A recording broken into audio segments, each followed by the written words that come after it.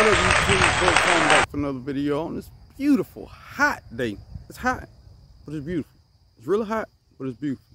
So every now and then, I do experiments on my videos, and somebody will ask me in my comments from time to time, well, how did that turn out? And how did that turn out?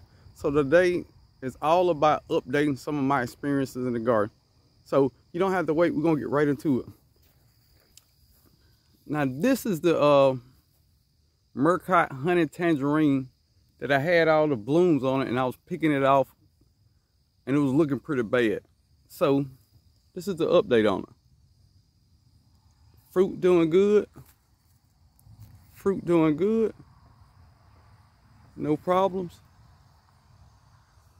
Got a little spot on that one. We're gonna act like we don't see that. Yeah, moving on. No problem. So that is one of the little experiments I did. Turned out good. Let's move on. All right, if y'all been following me, I dug an in-ground bed and I videoed it. So how's everything growing in your bed? I got watermelon vines growing all the way out here. I've got watermelon everywhere. Everywhere. Some tomatoes fell down. Don't worry about it. After the tomatoes get picked, I'm gonna pull them up. Beans everywhere. That's okra, and that's calendula. And if you look very close, it's about to flower. All right, this is a more recent experiment with my shade cloth, and to my surprise, after a couple days, my leaves started coming back. They don't look perfect yet. It's only been a couple days. But a good idea of what it looked like. See this one here? It ain't looking that good. Well, that's how that one looked. Now she's starting to leaf back out. So we're gonna chalk that up. Uh-oh. Look here, y'all. I see a hornworm chilling out on my tomatoes. Can you see them? We're gonna, hold on, we're gonna do something about that. So every now and then in the video, you got to stop and take care of business.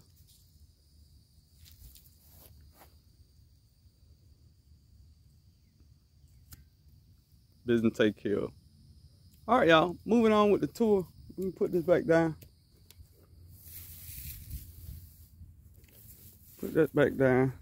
All right, but I'm gonna chalk that up to a success so far. Another one of the things I did, I built a blueberry bed. So are your blueberries okay? Are they alive? They're alive. They're alive. Well, I say that too quick. This will start turning brown. Scratch test, still alive. It's hot. We'll give it some time. Not many leaves on it. It's okay. It's okay. So let's move on to one more experiment that I did. All right. I had a video about my Pakistan mulberry. Well, it died all the way back, and I cut it right at the base. So this is the growth. So we're gonna chalk that up as a success. How about that? All right. I got some very small satsumas that I planted in the ground. A lot of people say, hey, you shouldn't plant satsumas in the ground, yada, yada, yada. They're alive and thriving. Another satsuma. It's alive and thriving. No dead branches, nothing weird. Another satsuma that I planted in the ground. She's looking beautiful. She got no problems. Not one problem. We're gonna check one more. Pomegranate that was doing really bad, and I did the same thing I did with my Pakistan mulberry. Cut it all the way to the ground. and she said she wanted to grow. So I let her grow. Yeah, all right. One of my last experiments, I wanted to see could I grow rootstock.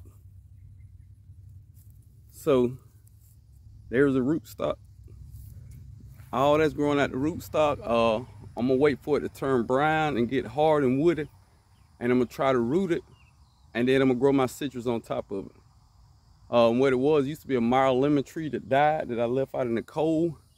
So I cut it down to rootstock, and I say, well, look, I'm gonna get the rootstock, let it turn hard and woody, root it, then cut off limbs off my other smaller trees and make bigger trees.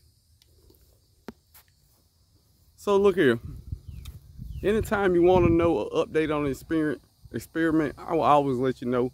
Just any experiment I did in the past and you wonder how it went that I didn't update today, put it down in the comments. And y'all enjoy your day and keep experimenting.